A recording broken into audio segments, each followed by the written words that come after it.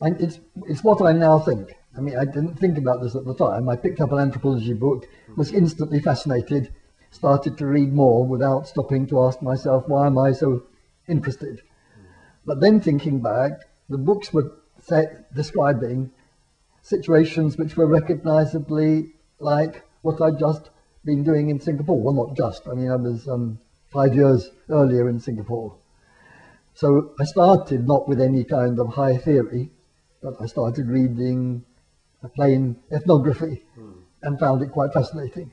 And the thought even crossed my mind, would it be fun to read anthropology at Oxford afterwards? And if so, I was sure I would do field work either in Kelantan or Terengganu, because I found the Malays such charming people. I'd visited these villages. I'd realized they're very hospitable. It would have been great fun to do field work in a place where it's very easy to have, I mean, I had very easy rapport with all the Malays that I met. There were about 400 of them in the regiment.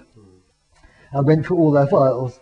Almost everybody had one of two jobs, rubber tapper, paddy planter, and joined the army when things were going badly. And when I complained about the food, I remember somebody saying to me, we'd never had 3 meals a day before, why are you complaining? They thought the food in the army was absolutely wonderful.